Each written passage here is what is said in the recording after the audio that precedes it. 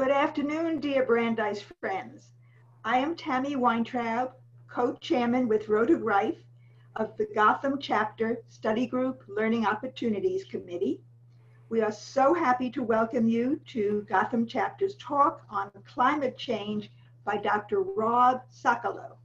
We have about 250 people joining us. That's quite amazing. It's a sign of how important the topic is and how excellent our speaker is. But I hope you are social distancing. Rob has a PhD in theoretical physics, wow, from Harvard, wow.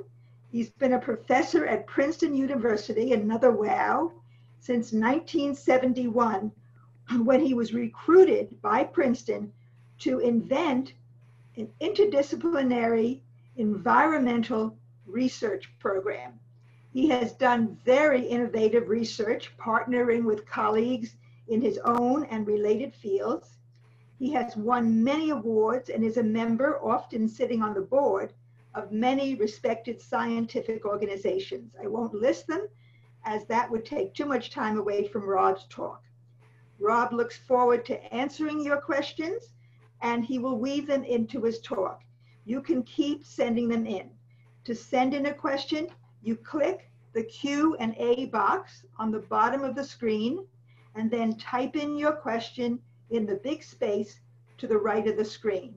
Please forgive us if we don't have time for your particular question. We will answer as many as we can.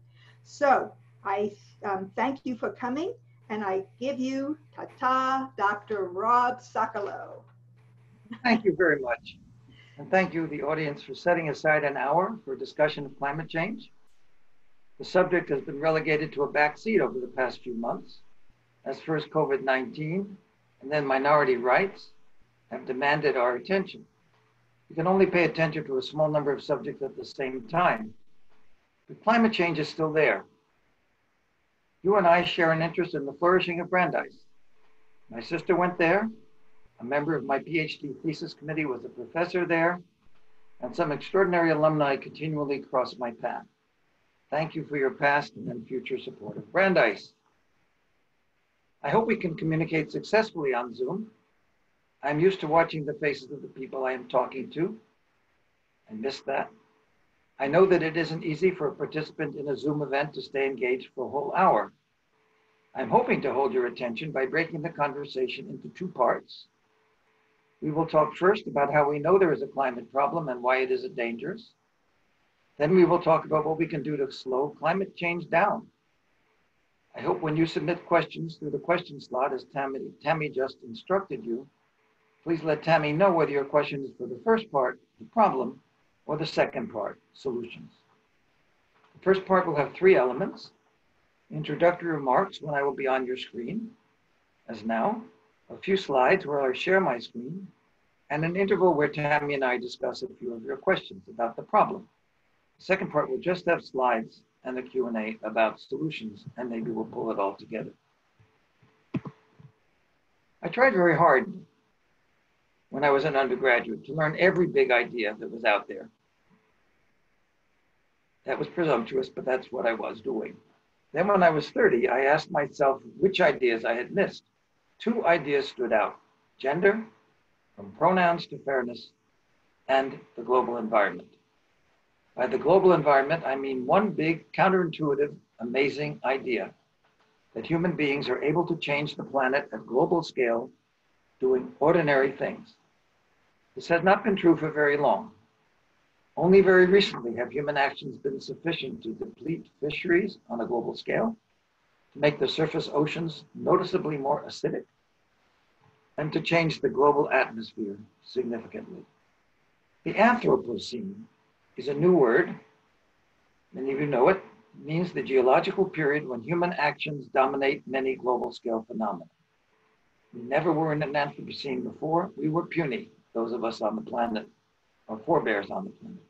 The Anthropocene has already started. And this message is not welcome. The messenger is being shot. The messenger bringing a radical idea has been shot before. Galileo argued that the earth wasn't at the center of the universe, and he was excommunicated. Darwin argued that human beings were part of the animal kingdom, and he was cruelly mocked. The idea that humans can't change our planet is as out of date and wrong as the Earth-centered universe and a separate creation of man. But all three ideas have such appeal that they will fade away only very slowly. The task we are passing to the young people on this planet, the next generation, the Brandeis students right now, is to figure out how to fit on this small planet. And I want to show you a few slides. The first slide, very often when people talk about this subject, is slaughter what is called the blue marble. The entire Earth seen from space. It turns out that the last time that image was possible for a human being to take was in 1972, with one of the last of the Apollo flights, got far enough away from Earth to be able to see the entire thing. And it actually shows at the top of that's actually a cyclone that had been damaging India just a couple of days before. It's one of the most reproduced images in human history. And what are its messages? Why is it so powerful? The Earth is our home and we are alone in space. It is beautiful and we are responsible for it. Something in the late 60s as we saw ourselves in this fashion that brought along something called environmentalism. I was caught up in that wave and devoted my career to environmentalism ever since. I'm going to show you a poster child slide that you may not know, maybe you will not know, which tells a story of the human impact on the environment. This is a graph of the amount of carbon dioxide in the atmosphere from 1958 till now. We are at this month or last month, a couple of months back, a record concentration of carbon dioxide in the atmosphere. And it's been climbing steadily, relentlessly, and it goes up and down as well. The parts per million, it's 417 parts per million. What does that mean? It means that when you breathe in air right now, about 417 molecules, every million molecules you're breathing are carbon dioxide. If you're indoors, maybe it's built up a little bit. If you're outdoors, that's a pretty good number. It's rising and rising and going up and down because the atmosphere is exchanging carbon dioxide with the forest of the planet. It goes down when the forests are growing because carbon dioxide is going from the atmosphere into the trees. And in the other half of the year, leaves are decaying on the forest floor and the carbon dioxide concentration goes up. We'd had no idea that this was going on.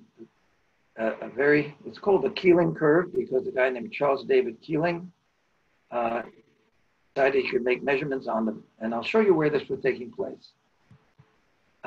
Here's the laboratory where this was happening. It's on the top of, nearly on the top of a mountain called Mauna Loa in Hawaii.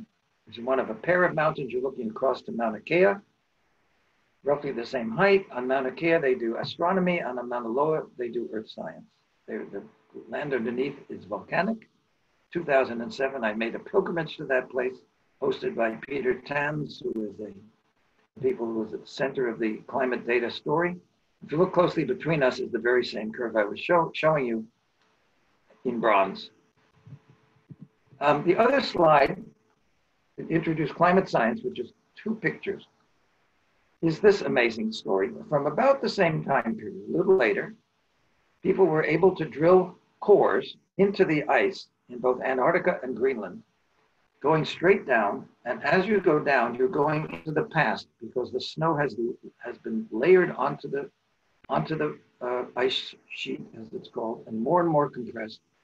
And it turns out that in Antarctica only, you can go back 800,000 years, which is what that record below looks like.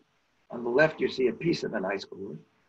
Up and down as we go into the present. This last period here is the last ice age. And when it's lowest, that's the coldest it gets, and then we come out of an ice age and it gets warmer. The carbon dioxide concentration is measurable because it's trapped in the bubbles in that ice. Just like reading a tree ring, the bubbles actually can tell you how much carbon dioxide was, and it tracks the temperature amazingly closely. Again, nobody really expected that. They'll put a story together. These are the ice ages, and here's the carbon dioxide concentration today.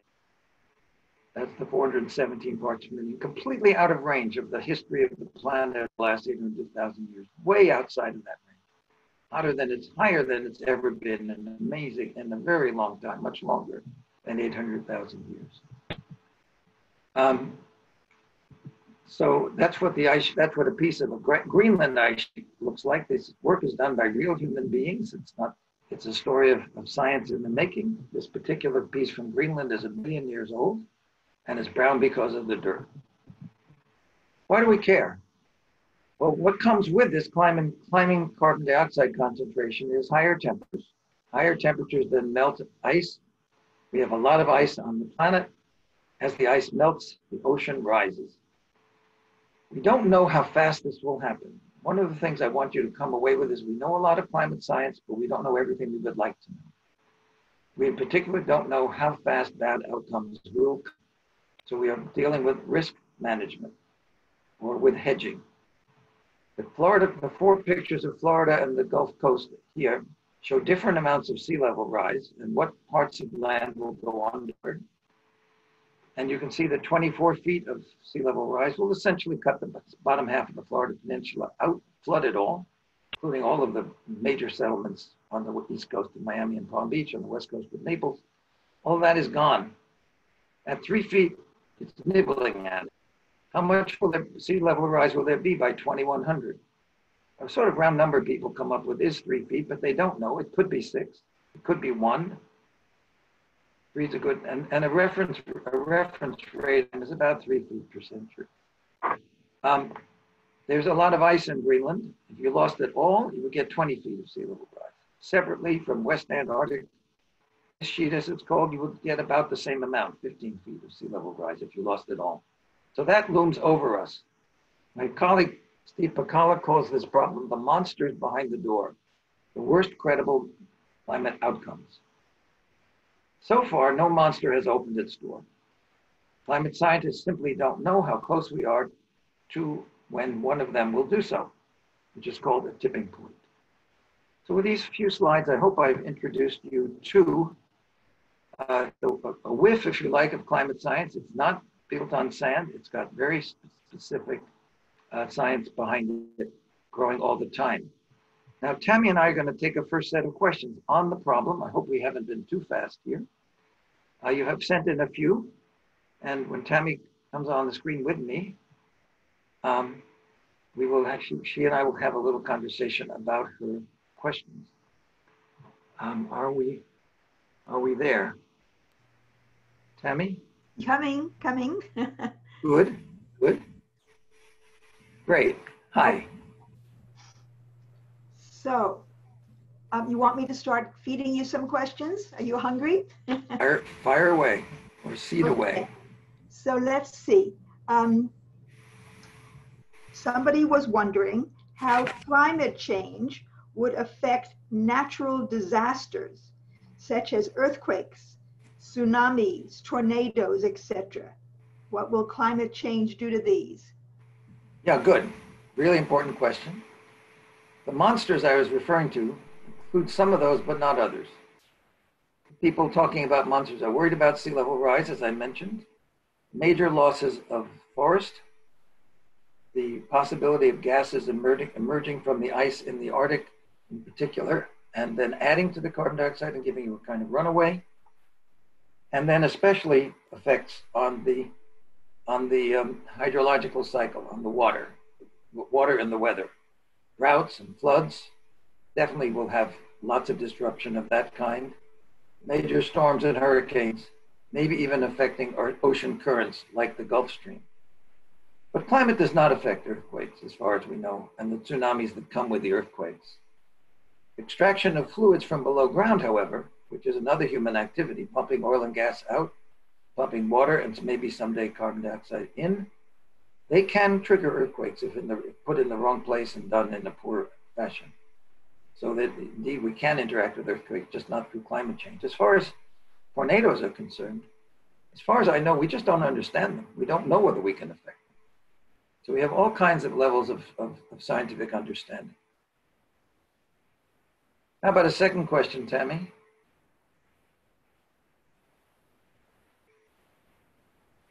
So I'm not sure if she's still joining us, but let me read you a question that I just saw from the Q&A. Okay. This is from Barry, and the question is, according to the Yale survey, 66% of Americans favor putting a price on carbon. Do you agree with this approach as a best first step, including refunding the proceeds in the form of a dividend? It's a question that really belongs in the second half, Alex. I'd rather, if you have any questions that bear directly on the science and the problem, we could come back to it. Sure. Let me look again.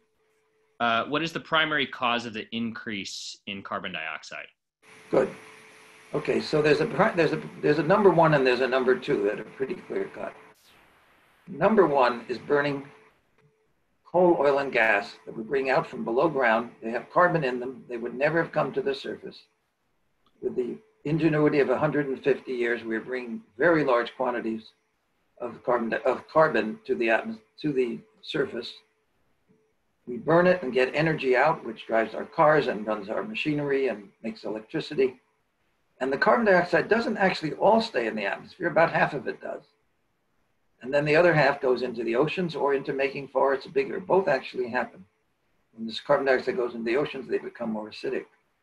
The number two is cutting down forests. If we transfer carbon from the forest to the atmosphere, we have fewer forests, we have more carbon in the atmosphere.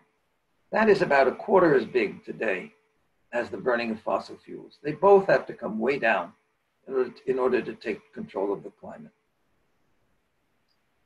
So I have another one here. What percentage carbon, this is from Jeff, what percentage carbon in the air is attributable to anthropogenic activities?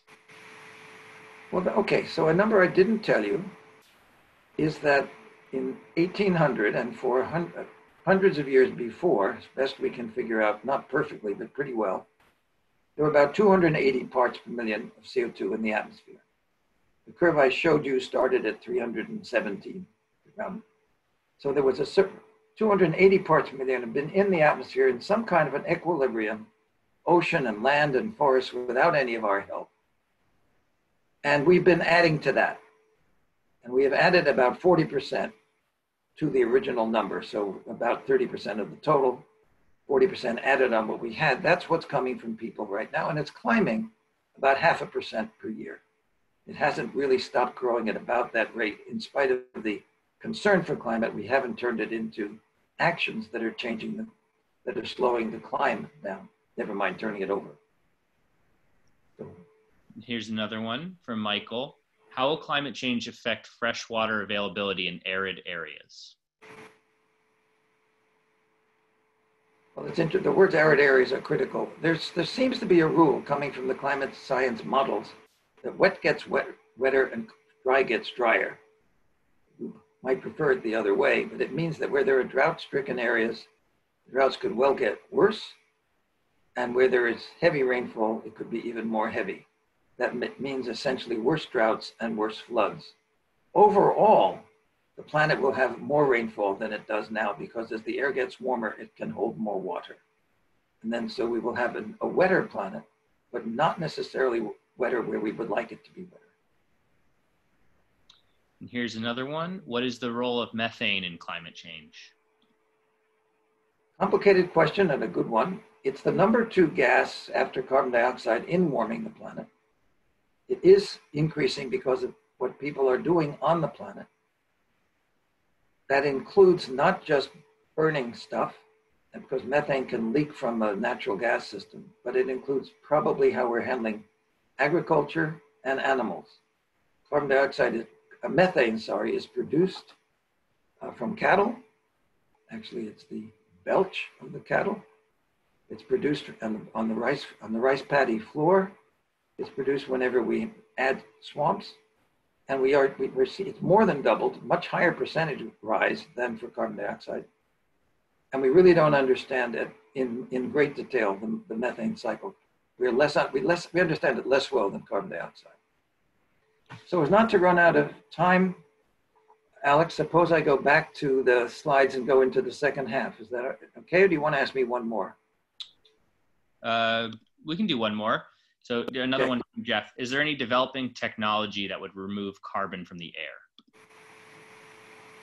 I've got that in the second part also. Okay, and that's the answer is yes, and that happens to be one of the subjects I work on. Okay, let me try to go back to the slides, so we should be over here. And are you indeed, Alex, seeing my screen? Yes. Good. So I talk about what we can do about climate change. Sometimes I show a slide which I call the Seder plate. I haven't shown it in a while. For some reason, this audience brought it back to mind. Where we go around the 6 side dishes of the Seder plate, and we have 6 ways of solving the climate problem, in part. We would do all of them in some fashion or another. So let's start at 12 o'clock. We have never really taken energy efficiency to anything close to its potential. Buildings are built with lots of leaks. Appliances could be made much lower energy demand. As we all know, our cars could get much higher miles per gallon. And it turns out that an industry where sometimes more attention is paid to energy because it's a cost of production, still a steel mill or coal or a steel mill or a chemical plant or paper mill will use much more energy than it would otherwise need to. So the number one strategy, which has been staring at us for a very long time, is to get systematically serious with measurement, with policy incentives on energy efficiency. The number 2, and this is the exciting newcomer, wasn't there as an important option 20 years ago, is that solar power and wind power have come way down. I'll be saying some more about them in a minute. As you all know, they are variable, and so they don't really do our bidding until we add a lot of energy storage so we can put the power in when the sun is shining or the wind is blowing and get it back out. When the wind is blowing less, they make electricity. And so one of the things that is going into the package for dealing with climate change is to make more things electric that are not electric now. So jumping to 6 o'clock for a moment, making vehicles electric only works as a carbon strategy, climate strategy, if the electricity is produced without producing a lot of carbon. So a solar and wind energy system with electric vehicles gets your carbon dioxide emissions out of the transport sector, but not otherwise. The question I told you I'd come back to here is at 4 o'clock, because natural gas and even coal can be used to make electricity in a climate-friendly way if the carbon dioxide that is emitted from the fuel is captured from typically in the flue gas on the way to the atmosphere, not allowed to reach the atmosphere, and taken somewhere else, typically pumped below ground. I don't have on here a related strategy where the carbon dioxide comes from the air with similar chemical capture and is put below ground. That is harder to do by a lot, but it is an additional strategy. You may want to come back to that. At 8 o'clock, as I said before, a lot of the carbon dioxide that's going into the atmosphere from cutting down forests, but in principle, we can grow new forests, and we can find plants with deep roots that gradually built up not carbon dioxide, in the soils. And in both of those strategies, we're basically transferring carbon from the atmosphere to below ground. So that's an important strategy too. And at 10 o'clock, a whole set of questions about what we want from life, how much travel we want to do, how much consumption is important to us, and think, what is our diet, what do we want to eat? The lifestyle on this planet of 8 billion people living like Americans, in principle, can be accomplished with a lot of technology, but it sure gets easier if in some way or another we find ways to ease up on the demands we make from our lifestyles. Very controversial. Young people are challenging the way we live as older folk. How will that play out? In the middle, you have this thing I call the stabilization triangle. And these numbers, 35, 7, and 70. Well, this is them in billions of tons of carbon dioxide emitted per year in the atmosphere, to the atmosphere. at this time on the left, we are putting about 35 billion tons of carbon dioxide into the atmosphere by burning coal, oil, and gas. And that number's been steadily going up.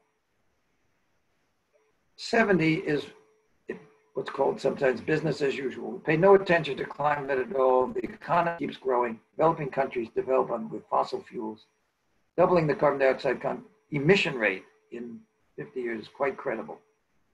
What is the challenge we're demanding of ourselves? It's essentially to get most of that fossil energy emission out of the economy in 50 years, maybe down to 1/10 of what it would otherwise be. So for solar power,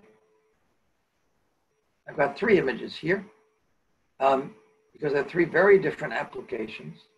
What I find somehow technologically exciting is they all use the same panel coming out of the same factory, more or less. So the left-hand panel is centralized solar, huge areas, hundreds of acres, maybe thousands of acres of solar panels on a kind of support, tilted, maybe tracking the sun, maybe not. This one is in China, but there's similar fields, solar fields as they're called, in the southwest of the US in the desert. A very large fraction of the solar contribution to a low carbon economy will come from facilities like this. Very different are the panels on the roof of a middle class home all over the world, south facing or flat. Capable of producing quite a lot of energy all by themselves. This can also be on commercial buildings or rooftops of warehouses and things of that sort. Adding a different kind of, with a different sort of social interface. People have to want them, use them, take care of them, one at a time, and they have to connect to the utility typically.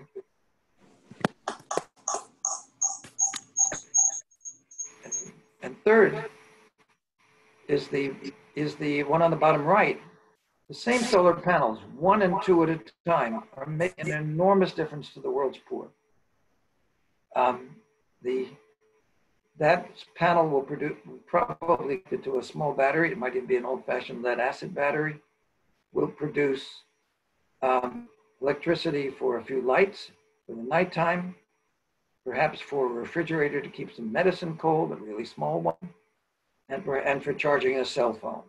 And with those 3 changes, the life of that person living, the family living in New York might be entirely different. And so all 3 of these impacts of solar are coming with this dramatic, amazing reduction in cost that is making us all far more optimistic about our ability to deal with climate change than ever before. As far as wind is concerned, there's lots of things to say. This is offshore wind, actually, in Germany, if I'm not mistaken. Germany and the Netherlands and Denmark all have offshore wind, and Britain. We are just building the first, we have exactly 1 wind farm offshore right now, but a tremendous interest in the northeastern states about building sites that will look like this. And the very interesting question that I can leave with the audience to discuss over the dinner table tonight, is this ugly or beautiful? We've had a lot of trouble siting offshore wind when this is dimly on the horizon, but it's there. And if you go out to a sailboat, it might dominate your landscape. We've had a hard time with the siting of offshore wind turbines. We have a hard time siting onshore wind turbines. They make some noise. They can kill birds. They are not totally benign. They are partnered with solar in people's minds. Costs have dropped dramatically. They're much larger as a unit. The solar panel has to be about 10 acres to equal the electricity that's going to be produced from one of these turbines. And, about 50 acres. And so they have a somewhat different story, but they are part of that future too. We have to connect those solar and wind turbines with infrastructure. So that picture is a Rorschach test on the left. It's the US highway system. What do you see there? You see at one level an amazing success of a federal program able to impose a single vision over several decades that was first on a piece of paper. We also see trucks displacing rail. We see sometimes, we look more closely, some of those fires have disrupted cities and disrupted as they came through cities. I'm thinking of New Haven. Many roles, but we have to do something similar in scale and impact to deal with climate change.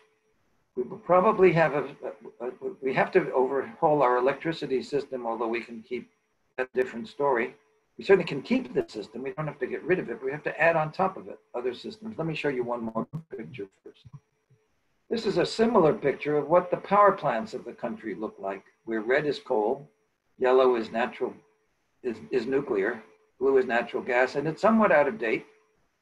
In this case, we're not talking about adding to it. We're talking about swapping it out for solar and wind. Lots of solar plants in the Southwest, lots of wind farms. The strongest wind is, as you may not know, right in the middle of the country, out of vertical, right to the east of the Rockies, where the wind has had a chance to build up over flat land, piping that in with electricity all the way to the East Coast, all the way to the West Coast, all the way to the southeast, with electric power lines, possibly a carbon dioxide pipeline system as well to take the carbon dioxide from gas plants that do capture the CO2 and put it in places where it can be used or put below ground, because the best places to put below ground are typically where oil and gas were produced. So the industries have a new role, but they're not everywhere. And we might have an infrastructure for hydrogen. So it's a tremendous challenge, this low carbon world, but these are the principal elements of it: wind and solar and a new infrastructure, a national scale. Around the world, it's a pretty similar story. And not every place has the solar and wind endowments that we have. So there may be hydrogen that's moved from one part of the world to another because people are less well endowed. If you add the carbon capture and storage option in most parts of the world, you can take care of things. A solution that is often on people's minds in my field, but that many of you have not heard of, called solar geoengineering. That's a picture of an explosion of a volcano in the Philippines in 1991. No volcano that large has exploded since, although there were many volcanoes that were much larger than that in historical time, and in geological time, of course, many more. But in the early 1800s, there was an explosion of Krakatoa in Indonesia, much larger. But this was big enough to lower the temperature of the planet for about a year, cooled it off by about 1 degree Fahrenheit. And the reason is that it was big enough to loft particles into the stratosphere, the highest part of the atmosphere. And in the stratosphere, particles stay a long time. They don't immediately out, because the word stratus means it's layered. It's not very turbulent up there. And those particles were reflecting sunlight. When they reflected sunlight, less sunlight warmed the planet, and that's what cooled us down. Gradually, they settled out in about a year to two, and the planet went back to its initial state. People noticing this with an engineering disposition say, well, we can do this on purpose by lofting particles into the stratosphere with either aircraft or balloons or rockets in quantities that are not so immense that it would break the bank. And we can layer those particles out. They will fall out, so we have to keep doing this over and over again. Every week, you're putting more particles in, some are settling out. You call that a perpetual volcano? And do we want to do this? There are many people who do not believe, in my field, that they do not believe that we're going to be successful with the solar wind infrastructure story I just gave you, or we won't get it done soon enough. And so they are urging that we get on with this alternative, plan B, if you like, which many others just roll their eyes when they hear about it. Do we really want to take charge of the planet? There's a philosophical question there. Can we make this work? Can we learn enough about it before we actually do it that we don't find out that we got it wrong? And how on earth would we govern if this were our strategy? I show it here in part as a dangerous strategy for sure, but really all the strategies one can think of have their own dangers. And so we have to be vigilant about all of them. Okay, so when I think about this and try to generalize, what are we actually dealing with here? We're not dealing with a short-term problem, but we're also dealing with an unfamiliar problem. And I've been struck with how much we have learned in my academic career about the past, the deep past. The left-hand picture shows the total universe with its structure that we have learned from satellites, measuring the infrared radiation coming at us from space. In the 1960s, we learned a lot about how the planets, how the continents were formed, and how the Earth has developed over its own history. That's a picture of what's called seafloor spreading that explains why Africa and South America could kind of fit together when you move around. And the right-hand picture is DNA. We learned how the genetics worked. We learned about our heredity. Immense achievements. But we have not put our mind to the future. It's not the same kind of thinking. But nor have we really defined until now what it means to think about a collective future for humankind. We thought about individual futures, national futures, but there's something new going on, which is to understand the fate of the species, our collective future. And I call that destiny studies. I think we're nibbling at it, but there won't be long before, especially given the level of interest we have from young people, there'll be a program in destiny studies at many universities. How soon at Brandeis? I bet within a decade. I'm an optimist. Why? Well, the world has a terribly inefficient energy system. There's room to make it a lot better. The costs for solar power and wind power have fallen precipitously.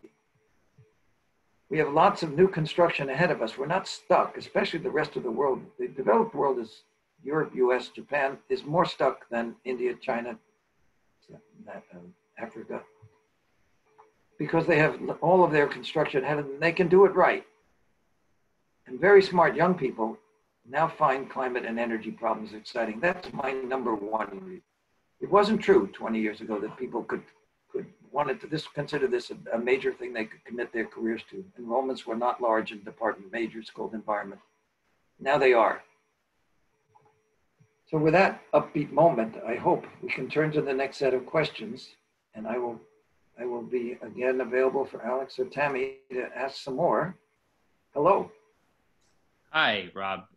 Tammy's still unable to join us, but so we have a lot of questions here, 18 right now, but I was thinking— We're not going to get through 18 because I think we want to stop at 4 o'clock, right? Of course. So I was thinking I can have a vote how many want to go to 5 o'clock, but I think we should stop. Okay. So let's group a few together because I think there's some similar topics here. So there's one question that I'm seeing: how will this affect international relations? There was another question about how important is the Paris Treaty and US participation, and then a third that talks about how much damage has been done by the climate policy in the Trump administration. Is the damage reversible, and how long will it take? Certainly are related questions. Hello, Tammy. Welcome back. You're muted, Tammy. You're muted. Hello. Say hello. Hi, sorry, everybody. Go ahead. You're aware that Alex has been subbing for you. Yes, I'm most appreciative. Okay, so the U.S. has been a bull in the China shop for the last 3 years, as far as global agreements are concerned in general. And one of the most peculiar, self-defeating steps was to withdraw from what's called the Paris Treaty. We haven't actually withdrawn. We just notified the world that we would withdraw, and I believe that withdrawal, we had a 3-year waiting time, and it just ends at about Election Day, within a couple of weeks of Election Day. The Paris Agreement was an achievement of the diplomats of an extraordinary sort. Many people thought nothing like that could be done. Obama and some of the staff worked extremely hard to first get an agreement between China and the US that we would both acknowledge that climate change was a national priority. And on the back of that bilateral agreement, the world came along with a lot of initiative by world diplomats aside from American and Chinese. I call the Paris Agreement a potluck dinner. The idea is that everything is voluntary, but that it's going to get better and better. Each country brings what's called a nationally determined contribution voluntarily to an international process, which would have been this past year, has been postponed to next year. This will be a set of policies they've instated to bring about a more efficient car, or perhaps reduce travel in cities, or improve their buildings. And they come and they put it on the table and they say, here's what we're bringing today. Nobody makes fun of it. Nobody makes fun of what you bring to a potluck dinner.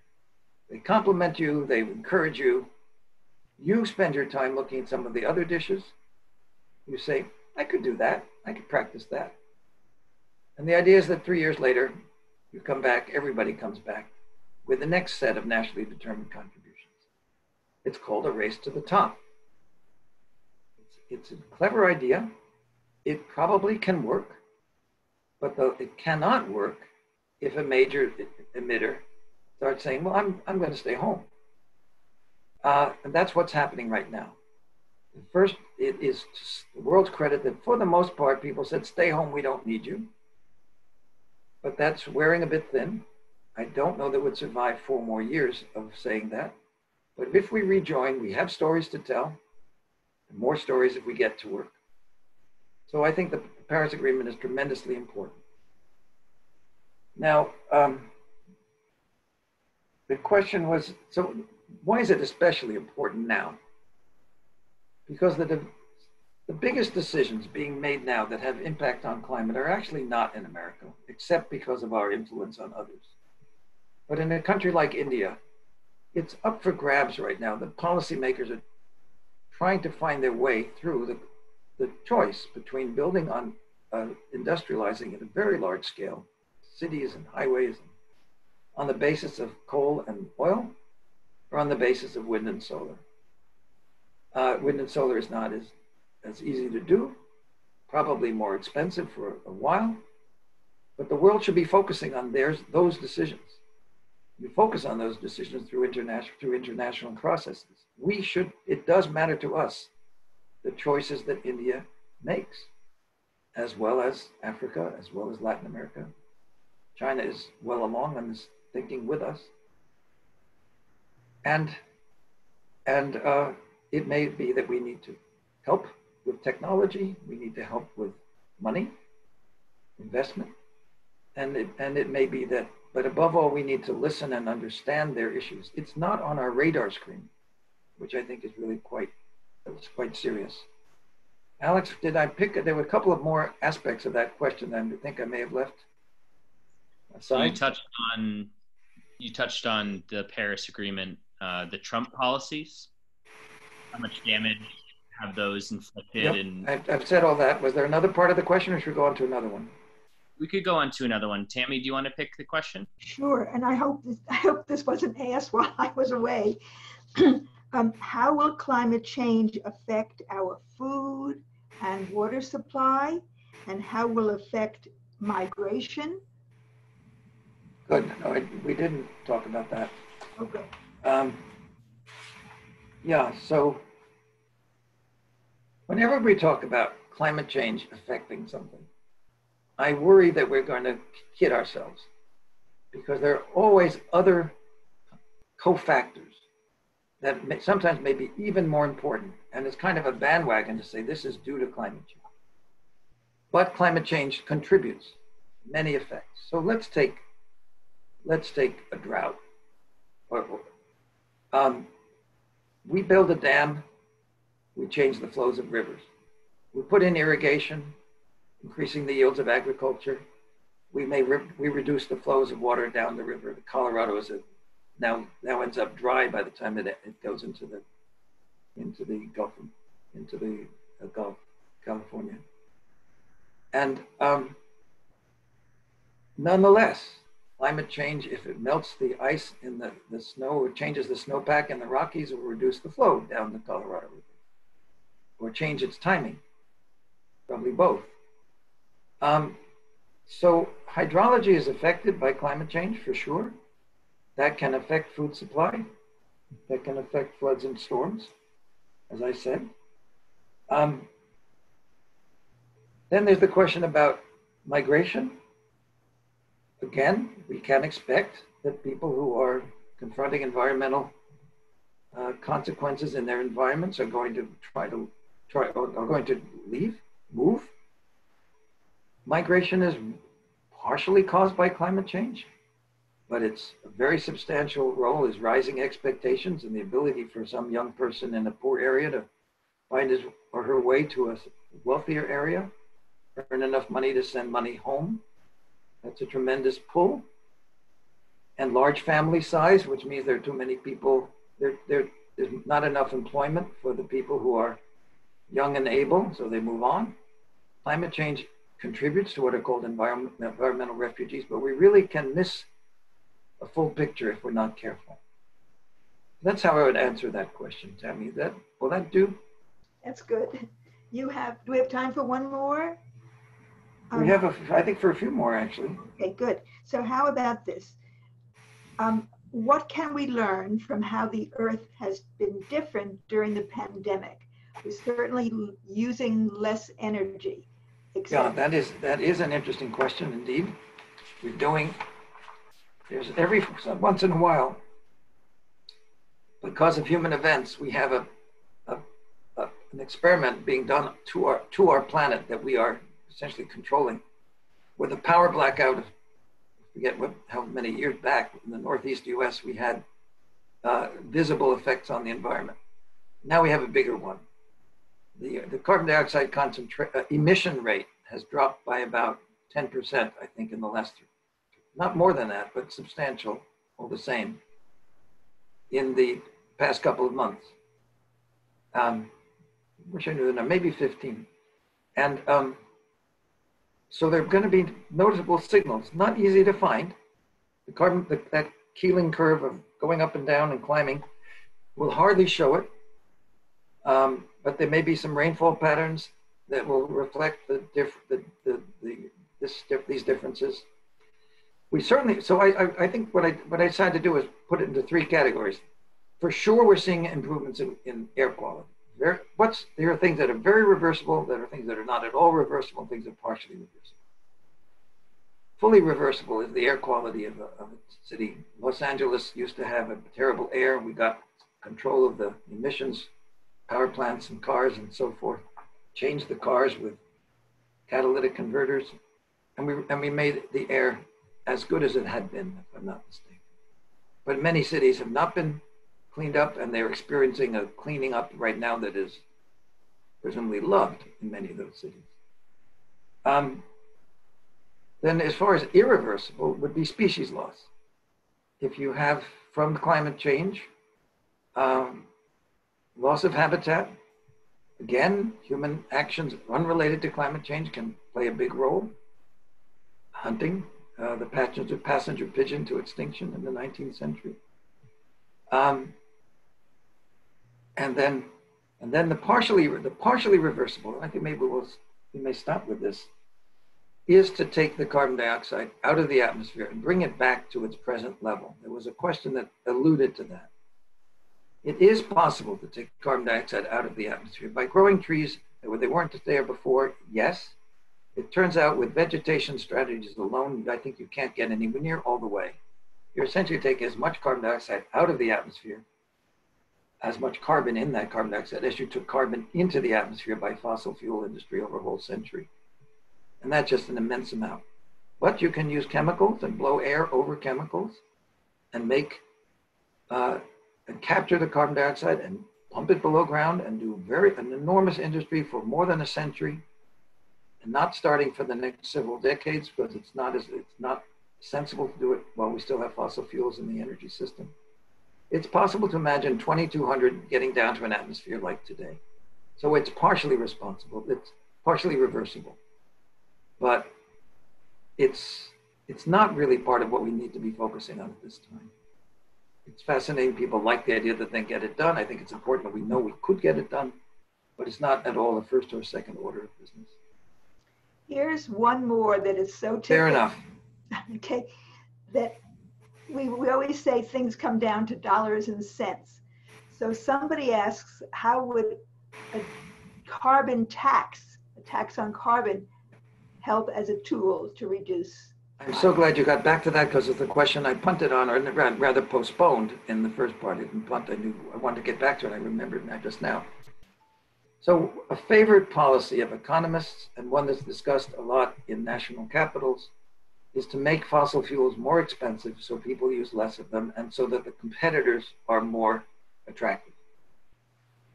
Be very careful about any conversation about a carbon price that doesn't include some conversation about how high the tax is going to be. There's a fear on my part that a token tax will make people feel as if they're doing something about climate change and will not actually drive much change of technology. The eastern states of the US have such a token tax right now called the Regional Greenhouse Gas Initiative. It just about pays for the people who administer it. It was kept low because people don't want disruption. You can't make it high instantly. A number to have in mind is $100 per ton of CO2. $10 is token, $100 is a big impact. You would ramp up to 100, maybe over as much as 10 years, maybe 5, in steady increments. And you would have investments that reflected that. It would really happen. One of the most important things, though, is to have it credible that it will not get reversed. In Australia, they went flip-flop, on, off, because they changed government several times. No investor is going to invest in something that come and go. So a commitment to a carbon policy that has 55% of the senators is just not robust enough. We really have to be planning. We should have as our expectation that we can make the case for climate change credible enough, earnest enough, sympathetic enough to the reasons why people are concerned about it, that we can get the 70% commitment to making something happen with climate change that we need. This is in America and it's in the world. We can't think of this as some kind of 50-yard line battle. That's just not going to work, just because there are strong policies that would make a difference, and they have to be convincing to get the investments to make a difference. So Tammy, I'll stop there. I think we're close to the I know you want to say a few things to wrap up. You have 4 minutes. Okay.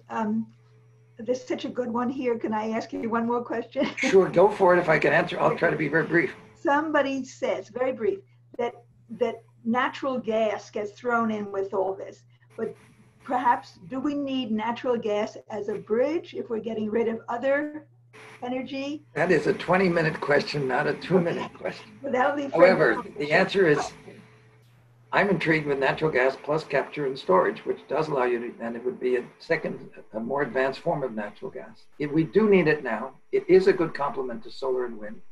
And I think it is a good idea to think of it as a bridge strategy. Okay.